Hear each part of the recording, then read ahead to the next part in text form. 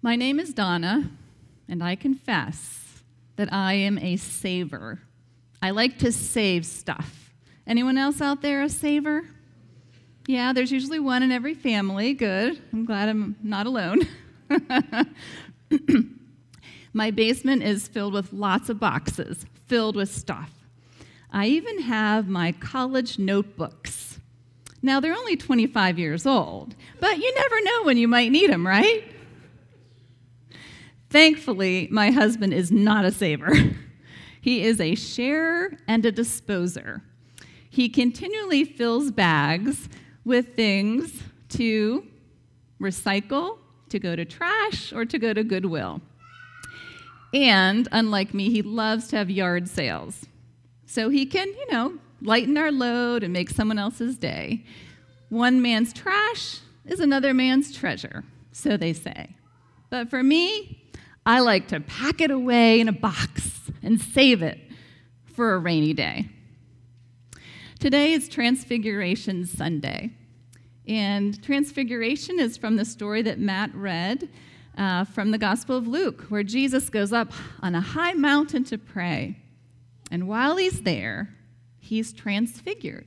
His face changes, his clothes become dazzling white. He is filled with the glory of God. And the disciples with him, Peter, James, and John, can see this, and they are overwhelmed. They are so excited and amazed at this brilliant light that they want to preserve it.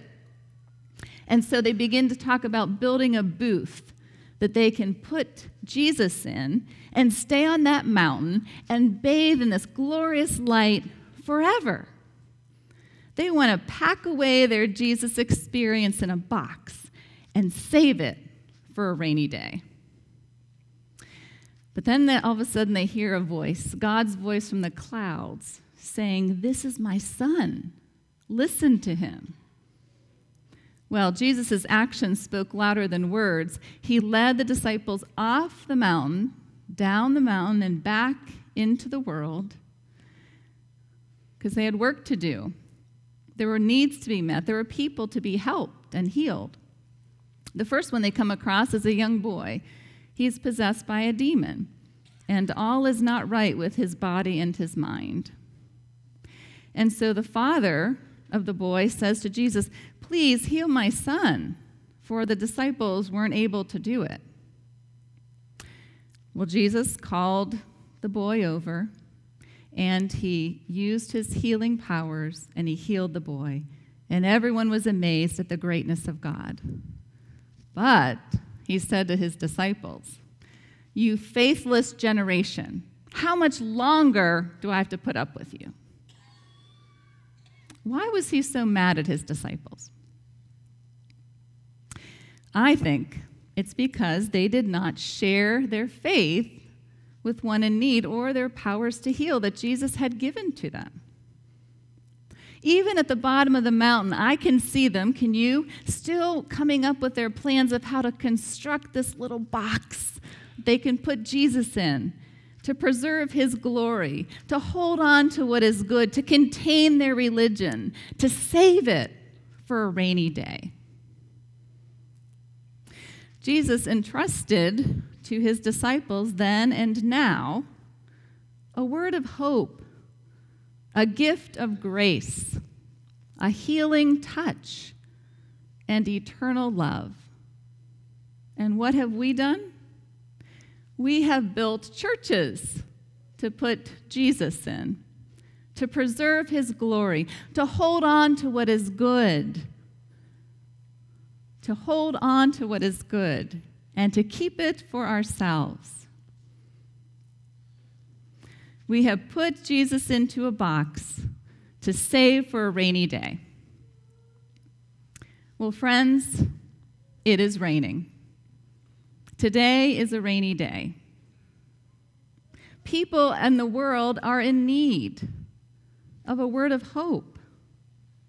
They are in need of a gift of grace, a healing touch. People are in need of love, and they are not flocking to the church to find what they need. Transfiguration is about change. Not just change of Jesus with his face changing and his clothes changing. It's about a call for us to change the way we live as his disciples. Now, I know that change is not our favorite word. Nobody much likes change. We sort of like things the way that they are. We like to keep them the same. And it's even better if we can kind of keep things all organized in nice little boxes where we know where they are.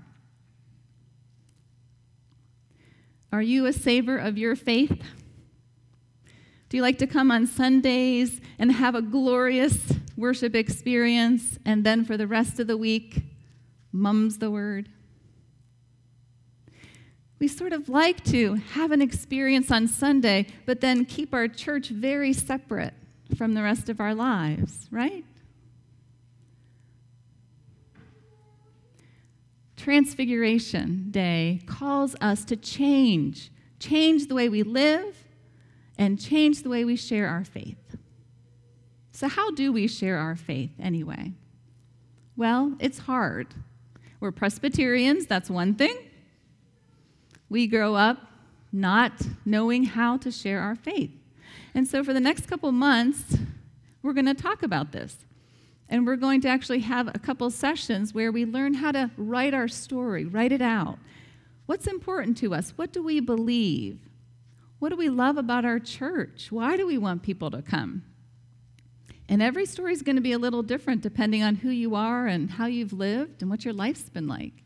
But we're going to write it out, and then we're going to practice it. We're going to practice speaking it to people that we know and love that are comfortable with us to get us ready to be able to be out in the world. And if we meet someone, we'll feel comfortable telling our story. It won't be scary for us. Because if we love our church and we think it's important for people to know the good news of Jesus, then we'll find our voice and share it. We're also going to have a class on spiritual gifts discernment, so we can learn what are we particularly good at and how can we use those gifts to serve the church and serve the world. St. Francis said, "Preach the gospel always. If necessary, use words." Sometimes we'll share our faith using words, and other times we'll share our faith in other ways, like smiling at a stranger, offering a hug to an enemy, offering a healing touch to one who is ill, offering a prayer to one who is hurting, offering a meal to one who is hungry. How do you share your faith? Well, like I said, it is raining today. Not actually raining, it's a beautiful sunny day, but the churches are closing. But in the midst of the rain, God is doing a new thing. In the Presbyterian Church USA, a transfiguration is at work with a new way to do church and to share faith. It's called 1001 Worshiping Communities, and you can look it up online. It's amazing. They've got all these videos of these different organizations. And what it is it's a way to do church differently, to meet people where they are in the community and have church in a different way today, so that the Word of God will continue to be shared. One of them I want to tell you about. It's called Isaiah's Table. There was an old church in Syracuse, New York, that closed its doors, didn't have enough people to keep it open anymore. And so some of those members and some neighbors got together, and they began having Bible study and prayer, and out of several years of this, a vision came to them. They realized that how they felt closest to God was when they, no surprise, when they gathered together at table and ate. And they realized that there were several people in their town that would never come into the church for a traditional worship service. So they decided to start having breakfast on Saturday mornings and have worship as part of that. And they have Presbyterians and other people of faith, and they also have lots of folks who are just looking for a community, a place where someone might know them by name. One man said, "Isaiah's table is great. They accept me for who I am, right off the streets. I just love it here." In addition to having breakfast, Isaiah's table also has started a food pantry, a community food garden, as well as a fresh produce sharing, so that they can meet their neighbors' needs in different ways.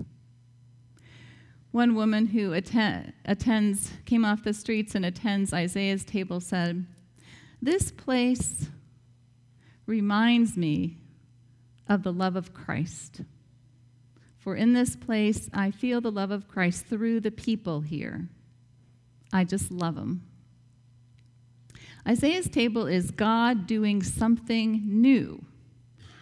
Grace, hope, and food for all. Friends, Jesus was born to feed, to heal, to teach, to share, to shine, to change lives. So let Jesus out of the box, your own personal box and out of the church's box. Open your mouths, open your hearts, open your hands, and share your faith. Let Christ's love and light shine through you. And watch as together we change the world for good, one person at a time. Thanks be to God.